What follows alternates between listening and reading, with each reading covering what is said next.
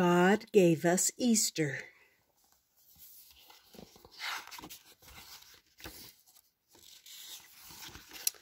I love Easter, Little Cub said. Me too, Papa Bear said. It's even better than Christmas. Better than Christmas? Why?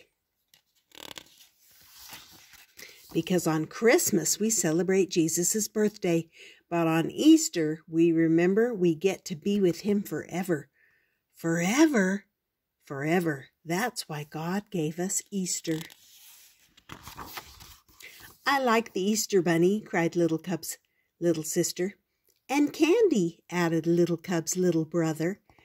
The Easter bunny is like Santa, Papa Bear said. He reminds us of gifts and happy surprises in the morning, but God is the one who gave us Easter. Easter is part of a bigger story He had in mind for a long, long time. How did God give us Easter, Papa? See this egg, Papa Bear said. It's a symbol, helping us remember. Just like the shell cracks open and a chick comes out, we remember that Jesus was in a tomb, but he didn't stay dead. He didn't? No, even death couldn't trap God's Son. He is life itself. And God loved us so much, he wanted us to be with him always. We can see signs of his Easter plan all around us. Little Cub and Papa went on a hike. They found a big tree that had fallen over in a storm. God told his people that Jesus would come from one family. The root of Jesse, he was called. Jesse and his wife had children, and they had children, and they had children.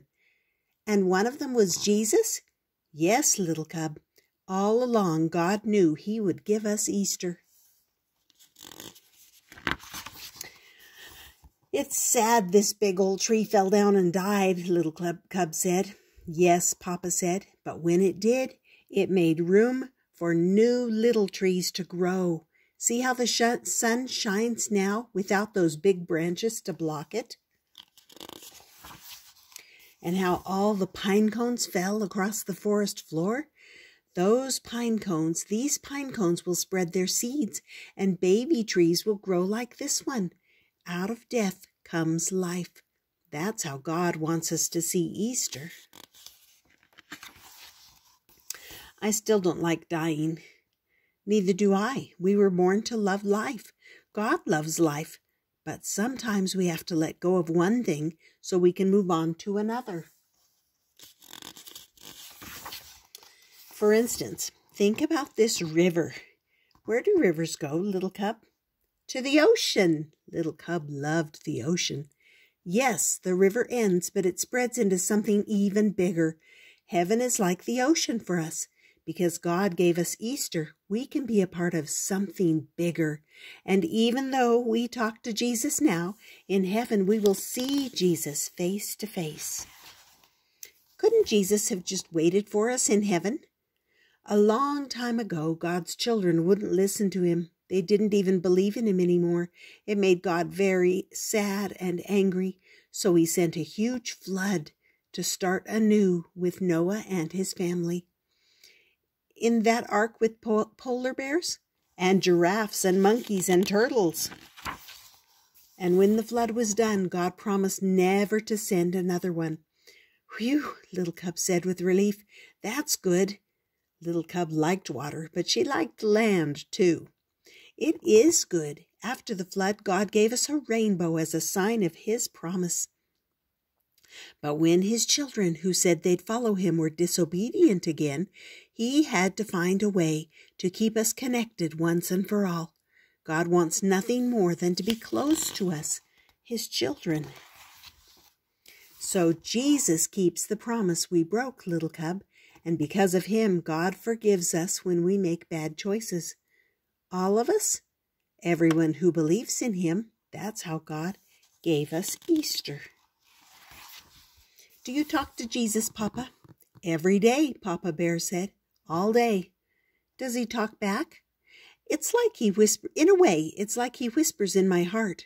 In your heart? I thought we listened with our ears. We do, but to hear Jesus, it takes a special kind of listening. Little Cub was silent for the rest of the walk home. She was trying to listen with her heart. She listened and listened and listened. That night, as Papa and Mama tucked her into bed, she was still listening. And as her parents kissed her and hugged her, she turned over and remembered she was God's child too.